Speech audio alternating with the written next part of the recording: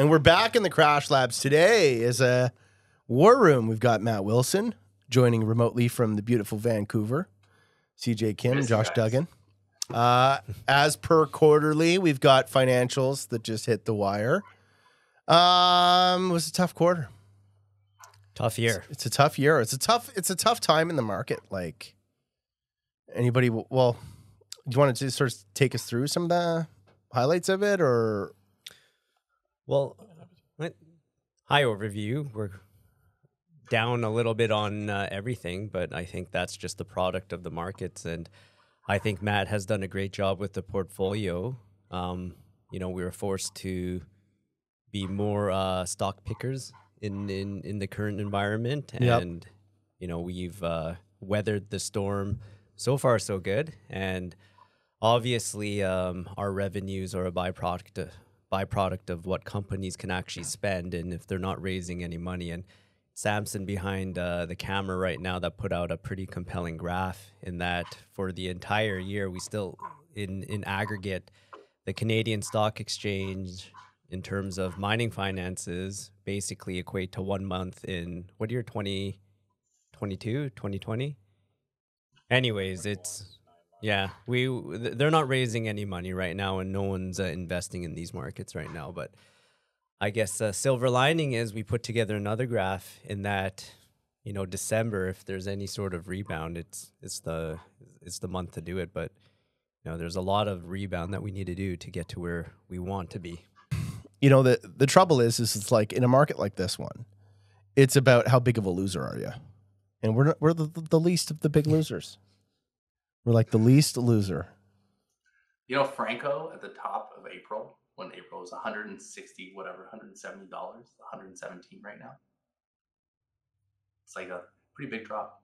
I think that it's important to keep some perspective on these markets. But if you ask, Franco's those guys, a big loser. Yeah. I just think that it's the biggest. The traditional J curve on junior stuff. I know we've talked about this before, and it's like harping, it's like beating a dead horse here. But a J curve goes down first. So even if you're investing in venture, no matter what, even the bull market, usually you've got this downswing first, right? Especially in public markets, because you have flow through sellers, and you have crap happens where things go down initially before they kind of go up, right? I mean, the exploration in general is a great example, right? Like everyone gets really bored, and then all of a sudden they're like, wow, how did I miss this? There's this huge hole, right? And I think this market is truthfully, this is a fun market to work in. I know that sometimes it sucks, and some of our big positions are getting hit as much as our little ones were. But you find really interesting opportunities out there because no one has capital, so people call you. Right? There's not a lot of competition on the street right now, right? Because no one has any money. So there's some really great stuff out there that you just would not see. Yeah, that's true. The trap line lights up a little bit extra when you're one of the few pockets of capital sort of floating around in the ether. What do you find, Matt? Did you notice anything in particular across the names? Was it copper, base metal, gold?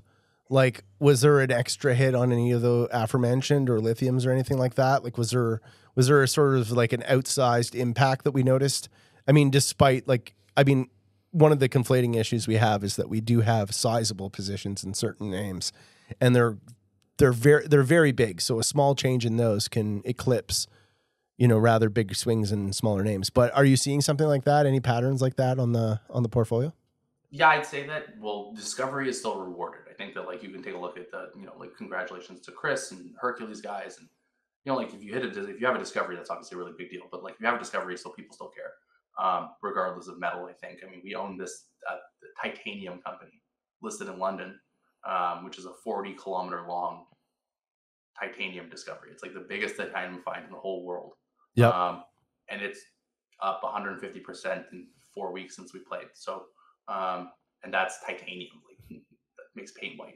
So, I mean, I think that it is the market does reward discovery if it's of size, right? These small things that are hard. But I would say, if you looked at a macro theme, lithium got killed, especially the hard rock area plays. Those got really smoked. We had a couple of those left over in our portfolio that were pretty liquid from prior times, right? So one of the things we're dealing with still is recycling the portfolio, right? Like turning it from previous names into new names. Yep. So that obviously hits us, especially in the liquid down market, right? So let's not. I think that's a big thing. We're still working through just the last little bits of it. Yeah, the legacy names we call them. Yeah, so there's some lithium in there, right? Because there's a lot of stuff, and like truthfully, on the side of our business prior, like we did a really good job on airborne surveys of using hyperspectral to identify new pegmatites, right? So when we were doing work for these guys, it was real work. Just we had a lot of stock, and that stock got killed, right? And so there was an interesting article out there I shot through to you guys yesterday where the guys at BHP and Glencore like, we will never touch lithium because there's way too much of it. And then Rio is into lithium, right? So it's kind of like it's hard to know if hard rock is like a lot of hard rock's going to matter, but it does affect all of our, like we own a big position still in NOAL, which they should have a well going through right now on their kind of like outside of the brine thing. And that thing is an awesome discovery, and it got smoked. It's down 50% from its high, but that happens, right? And so you just got to kind of weather the markets a little bit. Gold got trounced. Mm-hmm. Gold's took a bath. Gold got trounced. Like anything in gold, I think that maybe the exception is our position in Southern Cross, and so Mawson, right? Like that thing, but that shows you that company's still worth 150 million Canadian and drilled 330 meters of 7 grams gold. So it's beyond me. Like we own a bunch of this thing, both Southern Cross and of Mawson, and it's been a great performer, but that should be way higher, right? Like in a good gold market, that thing is way higher, newfound way higher, right? You know what I mean? Like these got hit for sure, our golds. But interestingly though, on the private side, like we had some good successes of gold companies that, like the Dryden guys, like they raised some good money at a higher price. So yeah, that really came together nicely. I mean, we had Trey come in here, did the pod. They were actively out there financing, and I wasn't sure how they were going to do because, as you mentioned earlier, like the markets are so beat up. It's so there's not a lot of capital floating around. Kind of sentiment was at an all-time low, notwithstanding the whole cyclical nature of the November existence in the space. I think Samson, to CJ's point, put out a really nice chart that showed that of all the months, and I think we're going to talk about it a bit next week, but of all the months out there, November, out of the last 18 years, November, 17 years of those is the all-time worst performing month by a long shot, and then I think December, oddly enough, was the pop month. That was the uptick. So then that's sort of conflating what's on top of an already bearish trend in the space for the last year.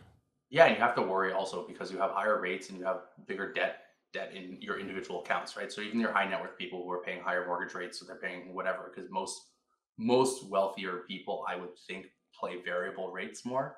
I think they're playing credit lines. They're not playing fixed mortgages only. And so you've got higher rates, higher payments, a little bit less risk appetite. And so your tax loss selling might be a little bit higher because you want to offset some more things. So who knows what's going to end up happening here? But it's an odd market right now because you have this macro environment swirling around a weird metals environment, right? Nickel's $7 or $7. Nickel has gotten killed, and copper came down really from. So the metals market is really consolidating along with this market. Even randomly, gold is above 2,000 and is doing really well, and the gold market still sucks. But it's an odd time. But again, so trend is more juniors, tough space. But again, people raise it, you stick with teams. Well, look, back to that whole Dryden issue. Given all those circumstances, one would expect that Dryden goes live on trying to finance, and they come up with donuts, and they blew way past it. Yeah, they got 5, right? They got 5 million. Our position's up 50%, which is nice, and we have that royalty on the property too, which is terrific. And some big players took big pieces of that. Right? And it's an exciting project. That's exciting piece, right? That's fun. So, no, I mean, it kind of makes me think of this conversation I had with Dave Lotan back when, and I just loved having Dave on the show. I hope we can get him back soon. But we were talking about it, and Dave was sort of saying that markets like these, to your point, can be kind of fun. Like you were mentioning earlier, that you sort of enjoy this time. And Dave was sort of saying, well, if you know how to pick them and you pick them right, now can be a really good time. Like the real winners, the real good deals. Like we've seen it with Hercules. We've seen it with, a variety of names like Southern Cross, etc. They can do quite well. So picking it right in these markets, the real winners, the PMETs, the whatever, they still do well despite, a lack of capital swirling around in the space. Discovery always matters, right? And I think that there were a couple big things that but we're not really worried about the only drag, like couple drags in the portfolio are bigger names in the gold space. Obviously, it's a hard space, right? But like we're not worried about it, and we're not worried about the fact that we had to recycle some positions. So you had a position in an iron company, in the company completely liquid that was 20 cents a share. We have like 5 million shares of it. Now it's 3 cents a share. You could never have sold it regardless, right? So on our books, you've got, that's the it's a hit. The liquid names, right? So that takes a big knock on your performance. But I think that like when we look at it, it's hard to remove those things, right? Because sometimes they are fine, but when you look at it, it's just that's the nature. But that will get back up in a good market. So you don't panic with that stuff. And I think that ties into the real benefit of the model we have, which is no redemptions. The public model that we have here is just it's such a fortunate thing to be part of, because you don't have to worry about people taking their money out. And I understand that it's frustrating, the stock, like everything like that. But like as the fund itself, like we can position ourselves for 3 to 5 year cycles, right? And I mean, you're good. And I was at this lunch on last Wednesday, for the Vicuña district, right? And so we've got Adam Lundin and Wojtek, the CEO of NGX, and the Philo guys there. And Wojtek, who's at Tech for a long time, and Neil O'Brien, who was the SVP of Lundin, was giving the talk. And these guys are talking. They're just like, this reminds me a lot of 2003, like the cycle, like the consolidation. Like, like things are getting ready here. And those, there was 150 people in the room. NGX is above its last issue, even though copper is down by half, right? So I think that like people who have a little bit of patience are good here. And I think that we are in that position. We're making our portfolio pretty exciting. So, and one of our private names happens to be our silver bullet on the Vicuña district. So it sure is. That's my head is down really hard on that one right now. Yeah, that is taking a lot of my time. It's great though, right? Like to be positioned. We have a private position with a giant land package in the Vicuña district. There's not a lot of them. We own also Sendero, shout out at the top of the Vicuña. Like that is a big, Denny, as you like to say, a big crack in the earth. And Neil's big thing is it's just like the Athabasca, right? Where it's like, look, like this, if you're on the trend, you're good. Like it matters, right? I mean, there's some geological things. It's a big, important belt, and there's a lot of discoveries. There's a lot of like billion-dollar discoveries along that entire story, and just having a piece of that real estate, great. With copper, with exposures, etc. I mean, what more could you ask for, right? So it's cool. It's probably the best copper real estate in the entire world. Right? That'll be an interesting IPO or RTO or go public event when it happens, because I think it's going to certainly sell a lot of tickets. Yeah, should hopefully is coming up at some point. What would you say your main takeaway from that talk was, Matt? On a higher level, or was it more on company levels there? There's a couple things. I think the main takeaway. I work with Neil pretty closely, right? Because with Sterling, I work with Neil, and he drills into my head the same thing, Denny, that you drilled into my head as soon as I met you 12 years ago, right? Which is like, go for a big system. Yeah. Big systems. It's like, if you're going to go at something, go big. And that was honestly the big talk. The big point of the talk was like, big mineral systems lead to big metal systems, which lead to big metal districts. And it's like, if you're going to invest in juniors, find big metal systems, because those are the ones that return. The reason Hercules is such a big deal is because it's like one hole. It's like this giant area that no one's ever touched before, right? And it's like not just one hole, it's so much bigger than that. So I think the takeaway was to find stuff like that. You need to really think big, and that means that you can fail big too, but like that's the reward. NGX was 40 cents in 2009. Yeah. Right? Like NextGen was, then when you went to site in 2015, next was like 70 cents, right? Like, I went even, I think, before that, but no, NextGen was, I think the first time I saw NextGen was probably 2014. Yeah, it takes time, right? And it was nothing. I remember the first program, right? Yeah. And I remember, and like let's talk about that one, because that's interesting, and I think people can learn something. So at that time, fission. So Dev had fission. Fission was a hot topic. Fission was front of mind for a lot of people. Fission basically was, so if you think about the Athabasca Basin, you want to think about this like massive meteor impact crater. Like just imagine a massive crater in the earth. And then it's filled with sand, right? And then that sand eventually lithifies like dinosaur bones or, and it turns into sandstone, right? Or time, temperature, pressure, all these sorts of things. And so you've got this basically big bowl full of sandstone.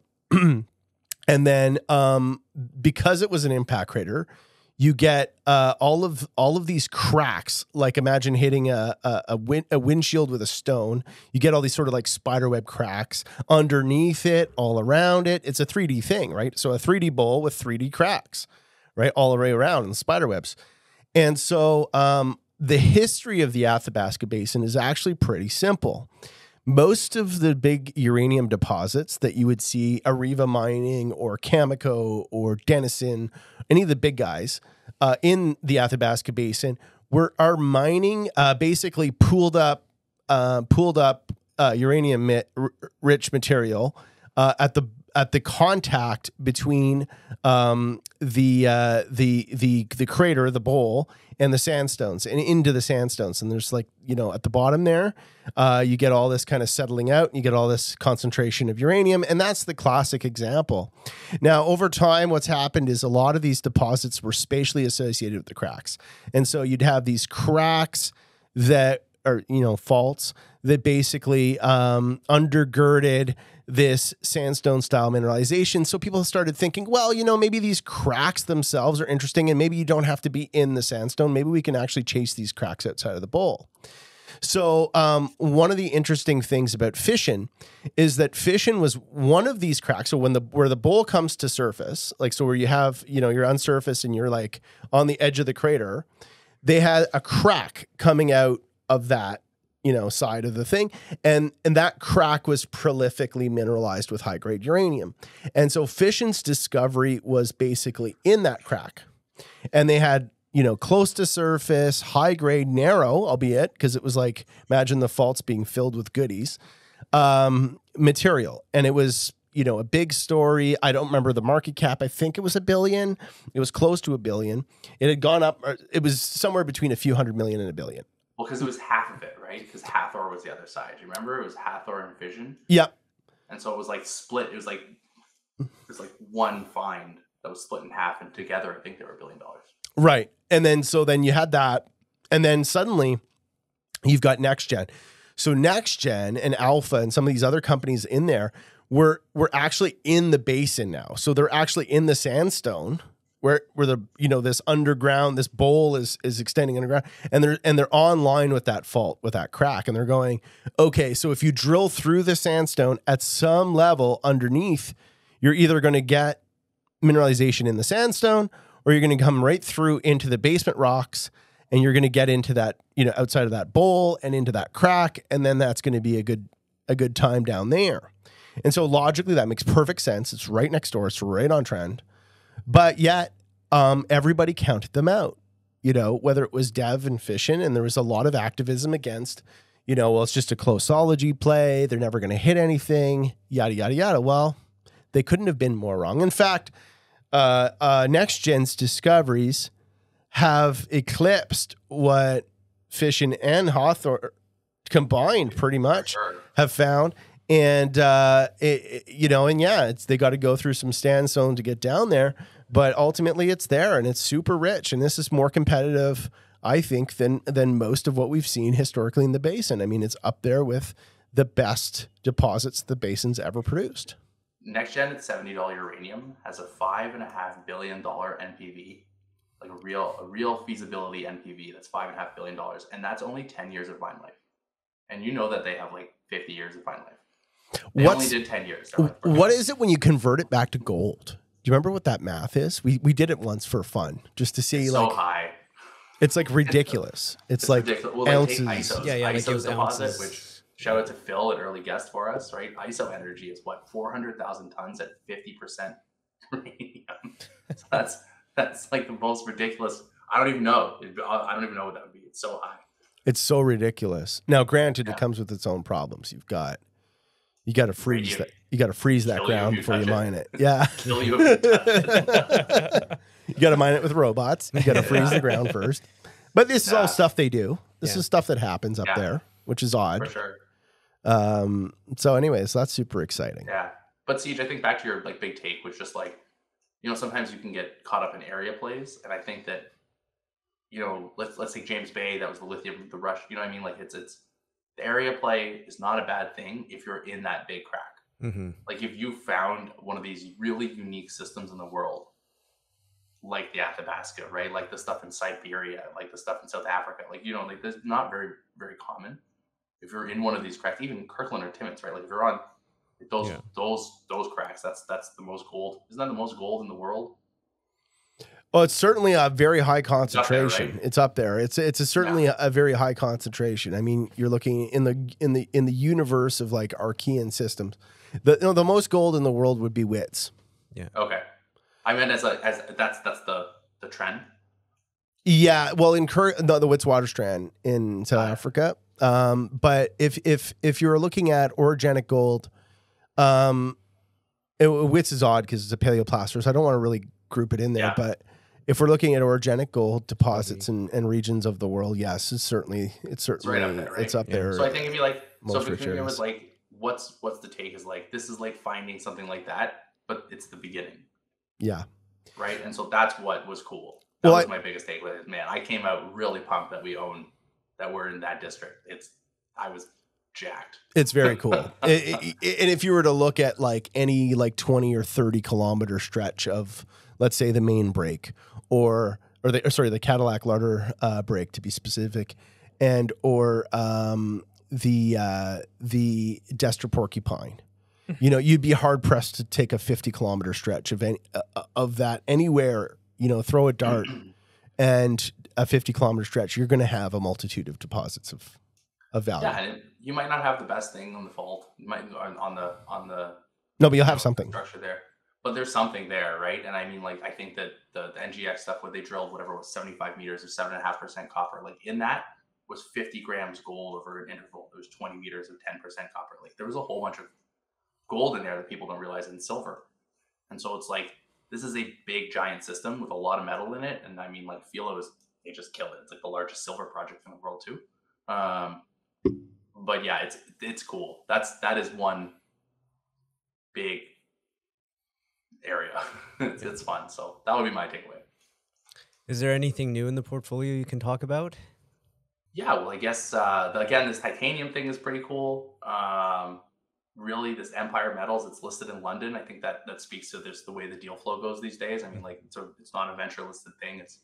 It's again, it's 40 kilometers, a 40 kilometer by 8 kilometer mag anomaly in West Australia, and it is basically the same mineralogy as like the mineral sands that you get out of China. One of those stories, titanium, critical metal controlled by China, whatever. It has all of these uses in steel, but it's too expensive. It's too hard to get. So everyone's identified it as a critical metal because it could replace all those things. But right now it basically makes paint white. So it's controlled, you know, like literally, like it's like, okay, you could make like a space arm or paint white. So it's like for pigmentation. Like it's some of the most ridiculous. You're like, okay, cool. Or like a scalpel blade. There's just not enough like good deposits in the world. Like Rio has these really hard rock things. Anything with magnetite in it is refractory. You can't get the titanium out. So this is a sediment hosted giant blob of titanium. And there's copper everywhere at surface too. And so this is just this huge metal system. And that's new. We put a little bit into that. Neil is chairman. And he's like, this is the biggest mineral system. He's like, it's huge. They were targeting sediment hosted copper. They found sediment hosted titanium to start. Yeah. That's up 150% since we played it. That was a fun one. That's a cool new one. I think that it's not new in our portfolio, but definitely worth talking about. The Perseverance guys, that was pretty exciting. You guys know them pretty well. The old Balmoral team sold to Wallbridge. They got this nickel thing, and they've been really grinding, pushing ahead. And that really, really smart guys, really intelligent team. They just brought in a strategic, and tech is now in there, right? So we should talk about our big $5 million investment in Afghanistan in the helium deposit. Oh. I'm just kidding. We didn't do that. CJ's like, what? Sounded No, we interesting. didn't do that. Yeah. Yeah, or our Venezuela copper deal. No. No, I mean there's a lot of interesting stuff. There's a lot of cool stuff. I agree.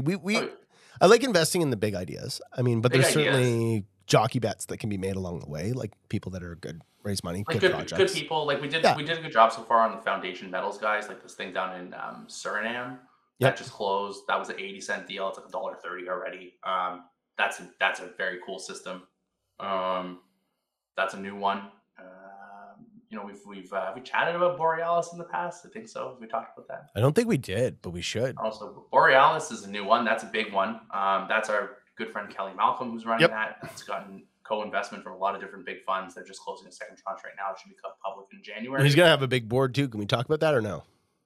Yeah, sure. Yeah, no, it's out there. The deck is floating around. So this company is a junior company. They bought this old mine in Nevada, which has a great history to it. We will have a video coming out on it, I think, at some point as well. But the chairman of this is Tony McCooch. On the board is Greg Gibson, Rick Patricio, Christina McCarthy, and Kelly. It's a pretty stacked junior company board. And the reason it matters is because it's got 30 million of replacement infrastructure in Nevada. It's a permitted mine with probably 300,000 ounces of oxide that they can throw through right now for, I think, a capex of about $2 million. And I'm not exaggerating. And it's pouring gold now. They're pouring gold now kind of on care and maintenance from the stuff that's already been there. But if they just do a little bit of mining work, it's like $2-3 million of contract mining and it gets going. You're talking like $10-20 million of cash flow a year for 5-6 years. And there's these oxide targets everywhere. So you can look up on it's like red stained hills. And you can see them from drone footage or satellites. And so there's lots of other targets. They had an oxide pit there, 500,000 ounces. That was 5 grams in oxide. You know what's interesting with that, though, is I think all that shit is a red herring. And I think the sulfide stuff below. Yeah, for sure, man. It's an exploration project. There's some unbelievable potential on that project. It's like your classic case of a myopic view at the inventoried ounces and the mining profile sitting on a district scale property with all of these targets. And then at depth in the sulfide, the grades go bonkers and the widths are huge. And it's like, and it's an exploration project. I almost don't care about the production profile or anything. 70 meters of 7 grams, 150 meters of 5 grams ish. I think that's what. Yeah, like really, really big thing. There's some gross stuff in there. The sulfide ore is going to be refractory, but it's okay. You're in Nevada. Who cares? Yeah, there's an autoclave at entry. But man, it is a very cool project. I think we're the biggest shareholder. Biggest institutional shareholder for sure. Yeah. You know, it's great. It's a really exciting one. I think it should be public in January. I think that's the target right now. Kelly's doing a great job telling the story, putting it together. Really great board and good shareholders, like good. It'll be a very, very, for all of those capital markets people that like tight structures. We can go over the debate on this all we want. We talk about this all the time, but the structure on this is I think the float's gonna be like 10%. So lots of lockups for founders for 3 years. Like it's gonna be really exciting, and I think that hopefully that's a nice one. They're drilling, I think, right now. I'm so excited for that. I think it's going to be exciting on the drill bit. I think it's going to be exciting with the board and the rollout and the RTO, IPO, whatever path it takes. I'm sure I should know that. I don't know. Is it an RTO? It's an RTO, right? Yeah, it's an RTO. It's a really cheap shell. It's like $1 million shell. Right. RTO, it should be up there. I think they'll probably have, they raised eight the first round, and now they're doing 2 or 3, I think. So they should come out the doors with enough cash to kind of get going. It's I hate small mining to fund exploration. It's a terrible idea if you have to build the mine. You don't actually have to build this mine. It's there. It's working right now. And Andreas, who worked in operations at Detour and then did all the feasibility work for Cote, or a lot of feasibility work for Cote, he is awesome. Their COO. He's legit. It's going to be nice and splashy. I think the whole thing's going to be splashy. It's going to be and it's getting nice gold push right now, right? Like a 2,000 gold, it's pretty good, right? So That one's really fun. I like that one a lot. We still hold, we still pushing with our mega uranium. That's good because we own. That's why I brought The feasibility for Cote, is that a good? Well, thing? he didn't like tell I am gold that this is going to be a good thing. It's not like He worked on it, and it was a hard problem to work on. He did it right. You can start a credit union, or you can buy a shitty low grade mine in Canada at a 5% discount rate. Thank you very much. $3 billion, 0.1% IRR. 0.1% IRR. Fucking light your money on fire. Yeah. Let's go, baby. Why is I am gold still public? Why isn't it? Why isn't it as gold? It should be at absolute zero right now. It's like the sensitivity tables, like 7 more rows this side, and it goes to like $5,000 gold, 0%. And They're losing so many people too. Like it's like the turnip truck is losing many turnips. Yeah. Like That's I'm tough. seeing You know some what? really Someone quality will people buy them. flying out of. Do you I think Am someone Gold. buys them? Well, for sure. I mean, at some Yeah. point, it depends. Like, can you get it across the finish line? Can you get it there and then actually start making money? Because obviously, once it's built, it will make money. There's Right? value Like there. that corridor of 3 gram gold that you start mining in the middle. Like, I remember when Trelawney was ripping. Like, there's this high grade corridor in the middle that people will very much like. It's just that everything else is like, at least as I remember, like 0.5, 0.6 grams. So you need a lot of rock to be moved, and it needs to be built. So if someone gets to buy that out of like, if someone pulls a Justra for West Red Lake and they're like, well, someone spent $1 billion here already, so I'm just gonna take this for No, 20 man. million. Like $3 billion is what's going to have to be spent So it's like, someone spent $3 billion here. I'm gonna buy it for $20 million. for $20 million. That would be pretty Yeah, sick. yeah, and get EarthLabs to invest. Yeah, right. The interesting play for me for them is I wouldn't give two shits about any of that. I mean, I guess they're too far along, right? Yeah. But at some point, if they could pull a shoot, and if it would be possible, I would totally pull a shoot, and I would just pivot to rolling up. I would roll up Shibugamu. So if you've spent Someone's $2 already billion doing that. Yeah. and it's $1 more billion, right? Well, you have to. So, well, you got to think like, okay, well, then it's like the original feasibility study. Yeah. Right. So now we're dealing with an actual capex of $1 billion. What's the, you know what I mean? Like you think Yeah, about it yeah. that way. You're like, okay. Yeah. So it probably does look really good at $2,000 gold. If you have $1 billion left, you're like, okay, well, I literally have to do it now because Yeah. this is silly if I don't. Yeah. That's a fair point. Yeah. Yeah. Anyway, well, it's interesting to see. I mean, I think they're in a real position where they could roll up something like Shibugamu and have a competitive angle. And there's a real plethora of deposits up in that area that together would make an awfully compelling blend of high grade, low grade, and everything in between. Is it Northern Superior Scale. doing that already? Simon? Well, they're all kind of trying, right? You've got the Northern Superior group in there. You've got, You need capital though, The- right? Like for it to work, like you need to be able to build a mine that's like 1.5 million ounces and 2 grams. Medina, Or a gram and a half. Porcupine, and Like, you have to be able to Nighthawk, build that. they're doing a 4,000 kilometer roll up. oh, strategic. Manita Porcupine Nighthawk. Did they merge? Yeah, Did that merge? baby. Did that merge? This They morning. merged, This yeah. morning. Yeah. Or announced. Yeah. This, yeah. Big time. You didn't they're see doing, it? Oh, they're doing a yeah. Canada-wide roll up. Wait, did 4,000 Tiny Oak win that? miles, a fucking haul. No, they're I like, there's zero. I mean, it's just a leverage play now, I guess. That would be the angle.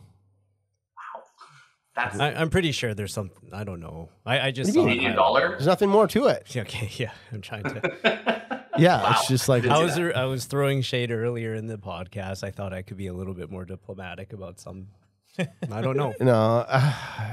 do two wrongs make it right. I mean, the roll up idea is not a bad idea, right? It's not a bad you cut idea. costs. Yeah. You cut costs. You have 2 companies, 1 management team. Like you have two assets. You'll probably spin it out again at some point, right? Like you're like, okay, we're gonna put these together. I don't really understand. I don't know if there's common shareholders. Like the only reason I would understand that is if there was common shareholders, so they're like, let's just put this together. Northfield's desk is pretty deep into the whole, like Cudney's camp Into Nighthawk, is deep for into sure. Nighthawk. That's them. And as far as Manita goes, I don't know how deep into that story they are. But that was recapped as well, right? Manita's weird, New man. management team and everything. Manita's weird. Manita had a legit roll-up opportunity there. You have like Finland, you have like Moneta, there's a whole basket of assets in that close proximity.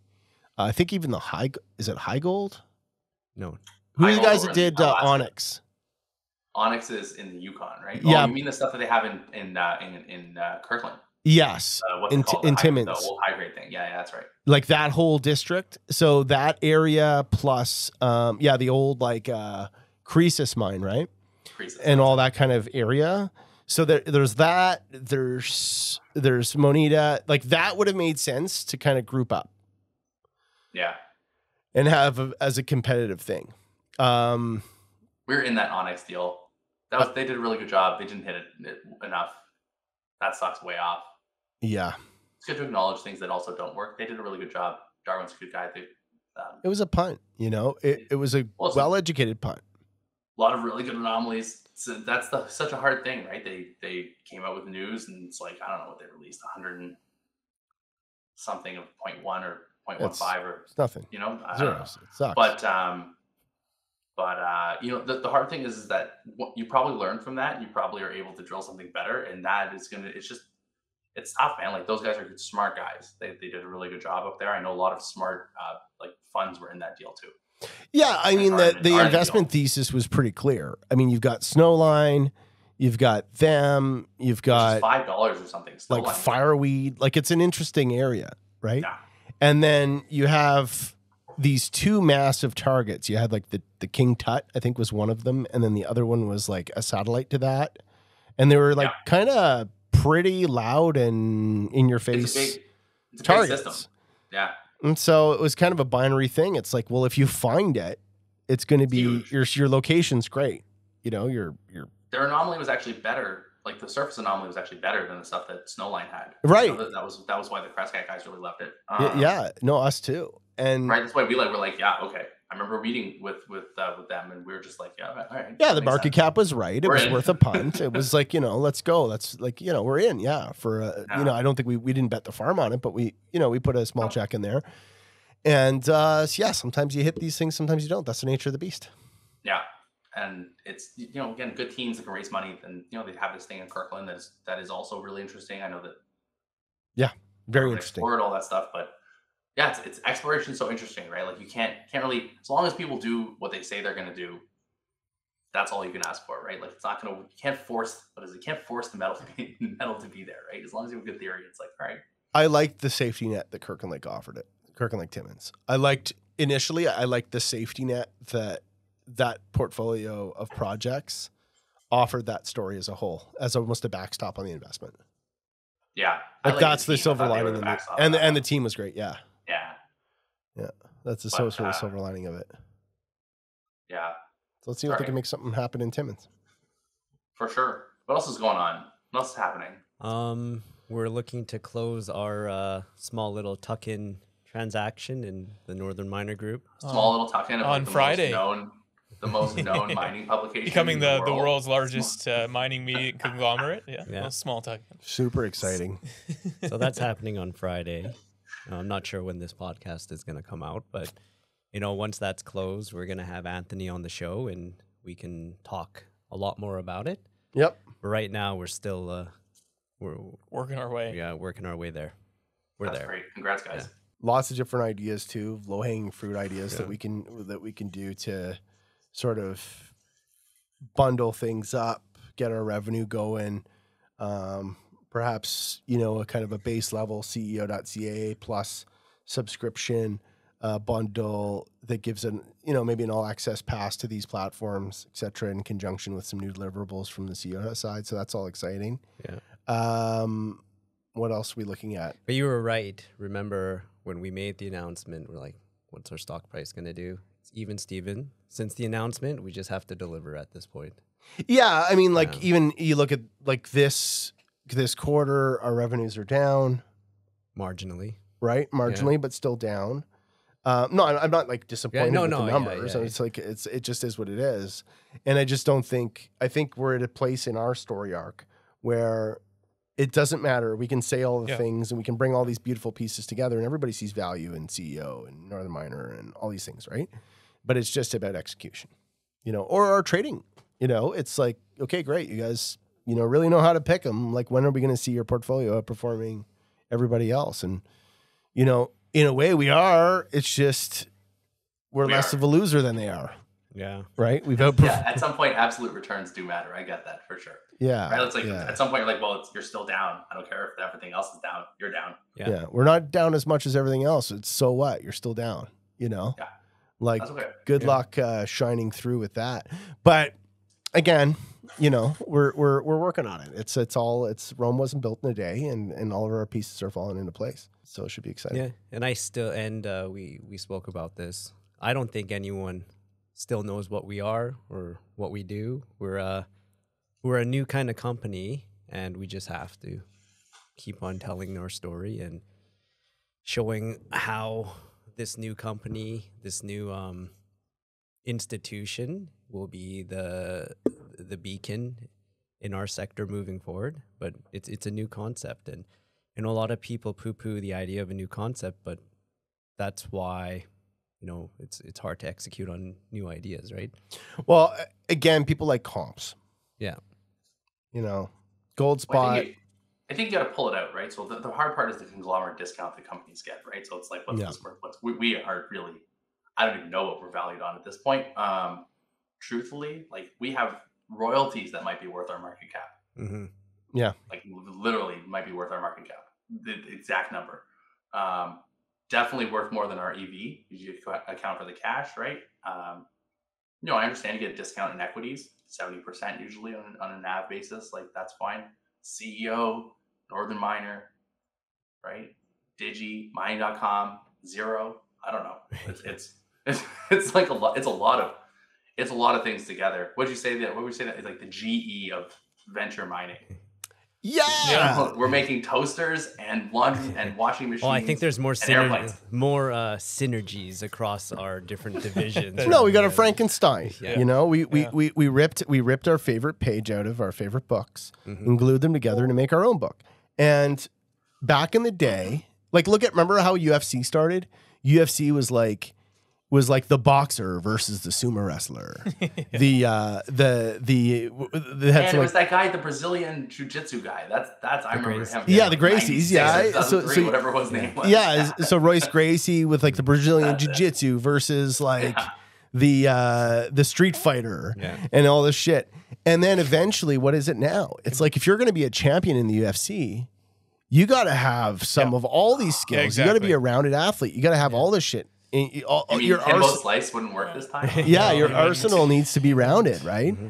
And so in the same ways, I sort of see this market in some way like that. You're like a royalties company versus a mining company versus an exploration company versus a prospect generator. Like, you have to be typecast into these stratum that are really unidimensional. And I get that. There's logic to that. It's like, you want to have focus and you want investors to know what they're buying. And so there's logic to doing that. But realistically, what's wrong with GE? What's wrong with making toasters and fucking washing machines and pencil sharpeners? They were making turbines and toasters. Like, some of the most sophisticated stuff on planet Earth. And whatever. So they're a beautifully diverse business. And that's not all that GE did, obviously. Mm-hmm. But at one point they were, you know, that was the pinnacle of business. Right. And see, I do think there were a lot of synergies in that, because you get to command the supply chain. So, like, in pulling the metaphor, right? Like, if you're commanding the supply chain, you can price set, right? So for every supplier, for them, they're like, we're GE. So give us a low price. And if you can have enough arms of your business that are relevant to a certain market, I do think that you can be price setters, right? So it's like, we have lots of these different arms, and so you see people come in because of CEO, you see them come in because of mining, you see them come in because of the capital, you see them come in because of the royalty business. They come in because of the people, right? So that, I would say that, you know, maybe it's a bit of a stretch, but I think that we're not there yet. Yeah. But that's kind of that Frankenstein approach is really, it's like dominating a certain path, and I think that you know, that's the goal. When we all talk about it, we're like, yeah, that's where we're going. We're all here. Yeah. Yeah. I mean, the shame of it is it's a complicated story to tell. That's all. You know, you can tell we can sit here and have an hour presentation on our royalty strategy. We could sit here and have an hour presentation on our media strategy or investing strategy. our recurring revenue licensing strategies, our digital platform, DigiGeo, like that whole thing. That's a rabbit hole. Resource Quantimental, we can dig that up, Absolutely. dust it off, and have an hour chat about that. Yeah. There's a million different kind of facets to all this, and it's about trying to harness the strengths of all of them, bring them together, and make a competitive business that I think we're going to be the only multidisciplinary fighter in the ring. Man, I'm getting into Digi now. It's awesome. It's great. The data side of it is just awesome. It reminds me so much of the NTR days. Yeah. And that was sold for, Siege, what, 35 million NTR? 25. 25? And that was when this sort of thing, this is so much more Yeah. understood now, I think. I think that the monetization of it all, I think that. Well, they were doing 12 a year in revenue. Wow. Yeah. Yeah, they were doing 12 a year in revenue and licensing. So that gets zero value. Yeah. Yeah. Yeah, it's cool. That's a big number, and yeah, I mean, I think once you dive into Digi and the data, the strength of Digi right now is all the data and the data feeds and the fact that it's all there. The crappy thing about Digi is the user interface and the way it looks and the way it handles, and we've got to give some thought to crafting that kind of user experience that will make everybody excited about it. But that's not I hate to say, that's not the hard part. No. That's the easy part. Yeah. That's the cherry on top. That's the icing on the cake. Hard part's the data. The hard part's the data and everything that they've been working on. So they're doing a fantastic job. It's just an incredible repository of information. Yeah, it's great. It's definitely something. If you're interested in mining, it's something you'll probably come across in the next little bit, because it definitely matters that the capabilities you have there. Just, and I'm using S&P, right? Like I'm using Capital IQ and going through it, and it's just better. Not quite the same. It's just better. As a database, it's better. Yeah. So do we want to talk about, before we leave, the cyclical trade? November, Christmas is coming up. What if there's people listening saying, hey, I want to take a punt on junior mining names? November, everything's been sold off. Yeah. How would you do it? I would definitely look at their capital raising this year. I would probably look to see if there was flow through raised. That would be something for sure. Especially if it was recent, see if anything was just coming off free trading. That would be I'd work backwards to see if there was still stock to come out, because if there's a big tax loss selling, that still comes in December, right? Because people go there like, oh shit, that happens. Yeah. I actually find one of my favorite weeks to trade in the year is the week right after Christmas. You get like 3 days. Yep. There's always something in there. They're like, oh my God, something happens, and then you can just buy it, and it usually doubles into January if you have a big enough net. But I would probably be more wary than I'd be excited. Like first, you look and say, okay, but there's a lot of names out there that are down like 90% and have a resource of something with grade. That would probably be a place to start. I'd probably buy something that's tangible at this point. We are.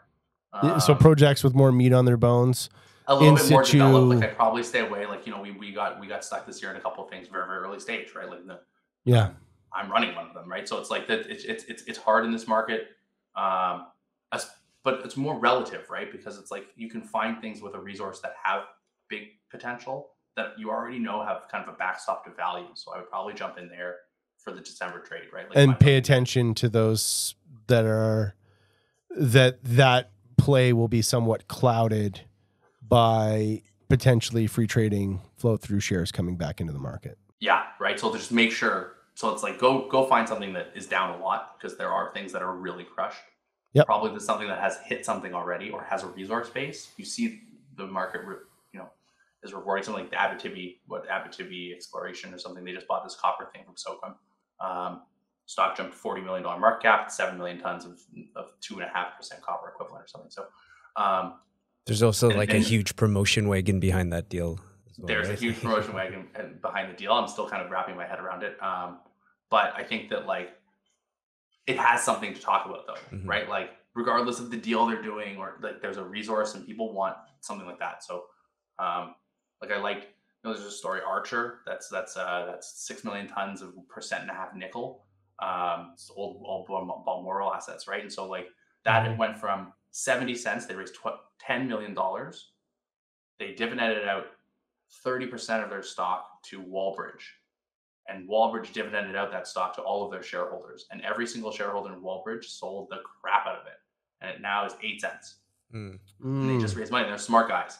And so that has 6, and it's probably 10, right? And so 10 million tons of 1.5% nickel for a $6 million market cap, I was like, I'm in. Like that. Matters.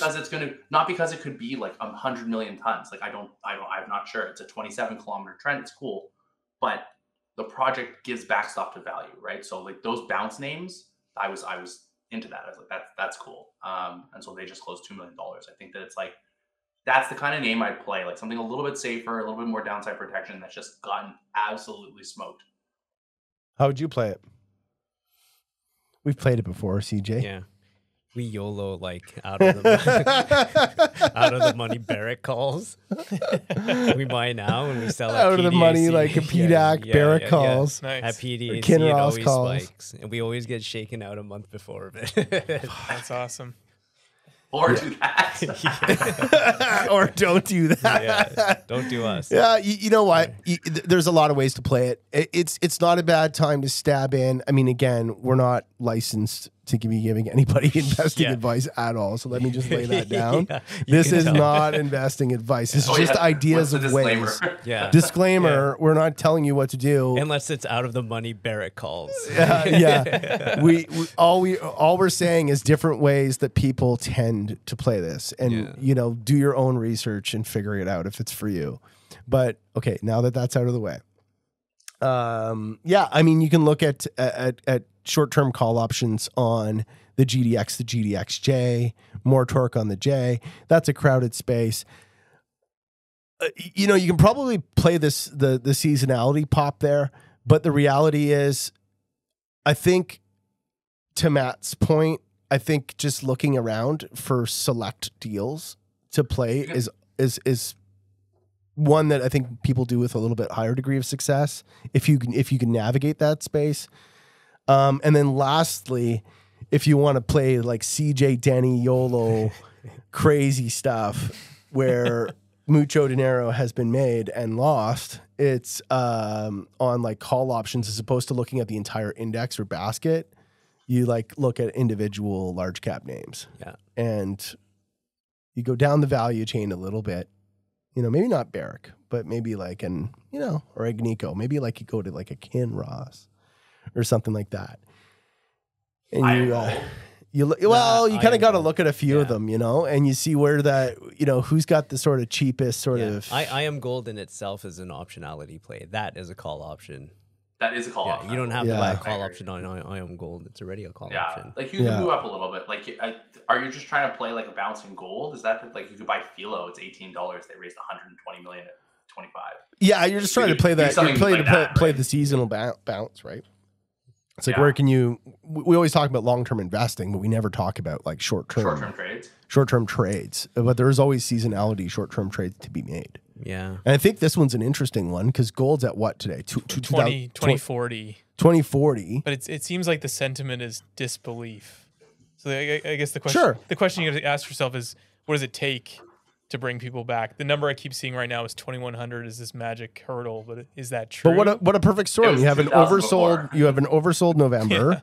Yeah. You have an oversold November rolling into a bullish, like all-time high gold price. Right. December, where the poorest performing month ever is always November, and the best performing month ever is always December. And now you've got right at the inflection between those two things, a strong gold price. And so, again, not giving people investment advice. Options on a royalty company.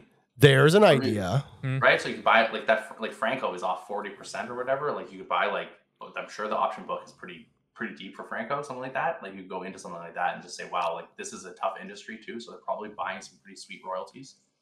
They probably are, like gold prices up, so they're very happy. That'd probably be a good one. Look at the royalty companies. Yep. Yeah.